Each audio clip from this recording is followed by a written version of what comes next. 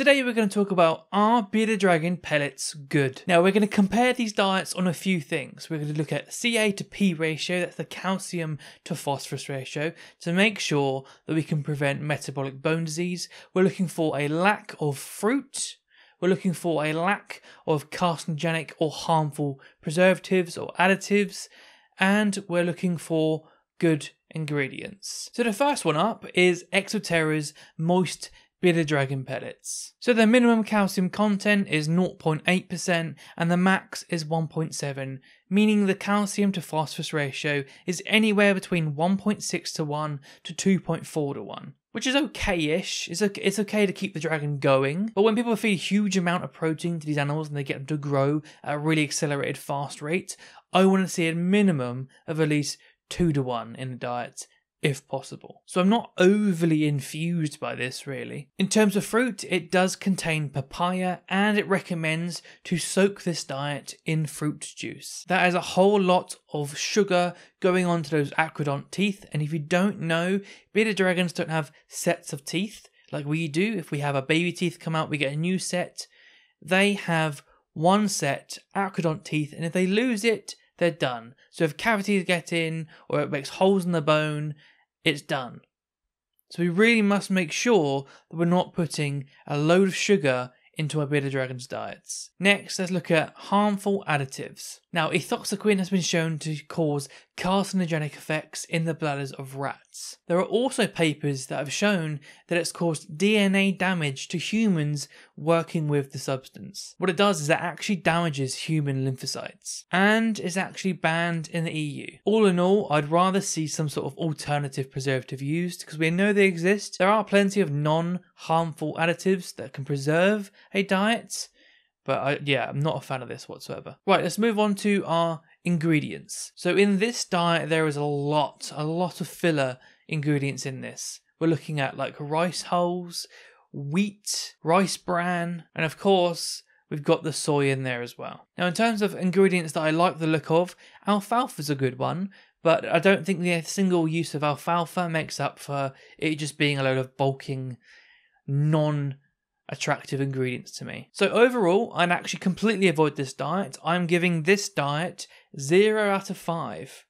Don't go near it. Now, Exoterra have a very limited info on their website, but they do have another bearded dragon diet. Now, that diet does include some good ingredients like timothy grass and black soldier fly larvae, but its Ca to P ratio is only 1.67 to 1, so again, it's not meeting that 2 to 1 threshold for myself. So again, it's not really what I'm looking for here. Next, we've got the Zoomed bearded dragon diet.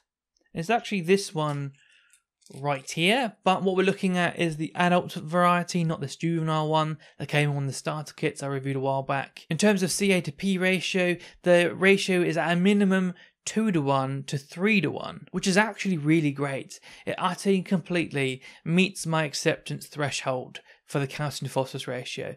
It does it quite well as well. In terms of fruit, I don't see any fruit in this diet whatsoever, so that's a big green tick for me. Now, in terms of non-harmful additives, it doesn't use anything that's banned like the previous mentioned one, but it does use things like citric acid, which is a non-harmful, naturally occurring preservative used in this diet, so that's fine. Citric acid is actually approved to be used in a lot of like organic food, so I'm completely fine with that. There's also mixed tocopherols, which is basically a fancy way of saying lots of different vitamin E. They're found in nuts, seeds, healthy oils, I think like spinach as well. Now, in terms of ingredients, this one still does use fillers like the last one. It's got that rice bran and that wheat meal and that soy, but it does have some good ingredients as well. So it's got things like endive, alfalfa, dandelion. Now, the instructions for this diet also recommend mixing the diet with water to create a kind of mash.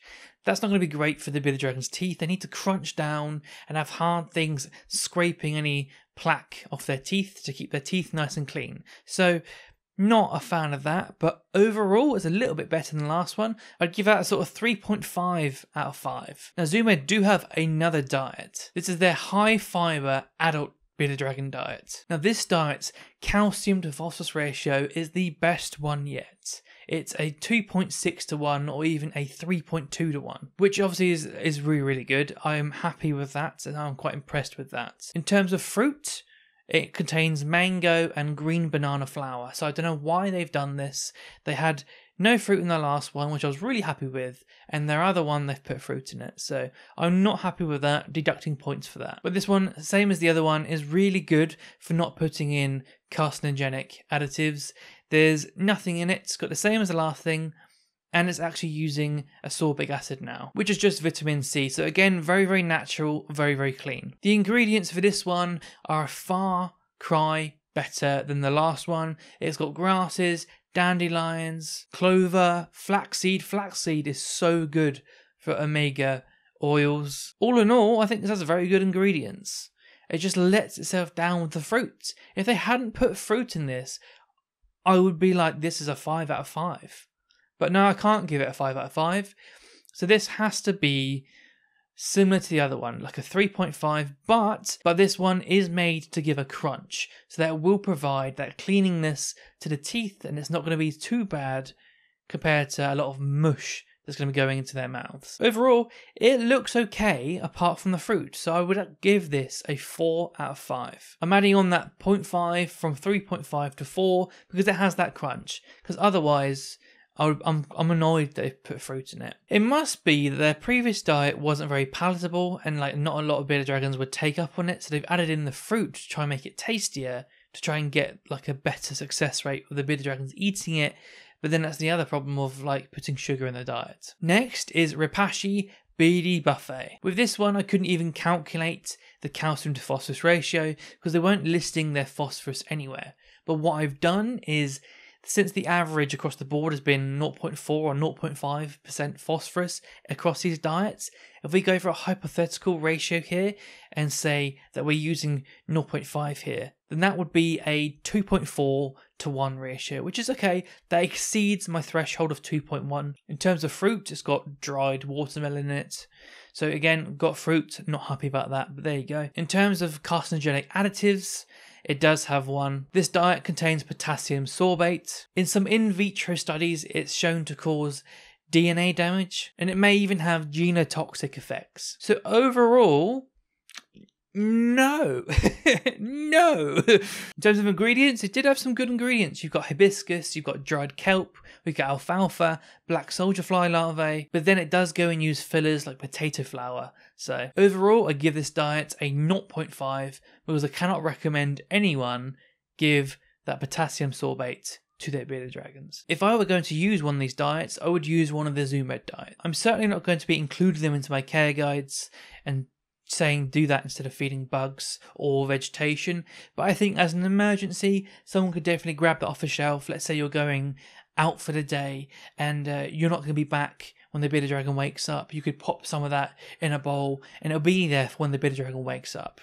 Or it can be there in emergency situations. Let's say something happens and you've got no food, but you've got that as a backup. Or let's say you go on vacation and you've got a friend or family member looking after your bearded dragon, but they don't know what they're doing. So the easiest thing to simplify that for them would be just give them some of this kibble, and then I'll get back to the main diet when I'm back. Certainly isn't going to hurt the bearded dragon to just have this kibble during that period. I certainly wouldn't advise only feeding a bearded dragon these diets. I don't know what that would turn out like. I don't think it will get metabolic bone disease because the calcium and phosphorus ratios are there. What I'd like to see is long-term study of the use of the product on bearded dragons.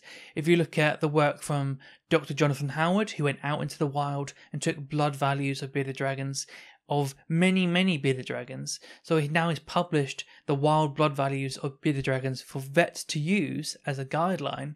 I'd like to see bearded dragons fed on this diet over a long period of time and then take blood sampling to see how well their blood values of calcium and everything else matches up to a wild dragon. It may surprise us and it actually gets quite close, or it might be as many people might expect and it's absolutely terrible. I don't know. It's quite interesting with dogs. Many people are moving away from the kibbles and complete diets and trying to go towards bones and raw feed, seeing increases in quality of fur and things like that. And we've started off with our own version of bones and raw feed in feeding live food and vegetation to our reptiles, and now some of the kibble diets are coming in. And a lot of keepers' attitudes is, well, why would we ever go to that when we're already established on the good bones and raw feed diet? Or equivalent, shall I say. And I think that is my position. But if you are one of those people that have gone to PetSmart and you've got yourself a bearded dragon and your partner or your mum or your parents or whatever, it says no bugs in the house and you have to get that protein and all the other bits into them, if you're going to do that and you're going to use them no matter what, I would use the Zoom Red ones. I hope this video helps some of you. Subscribe for more videos like this in the future, and I'll see you in the next one.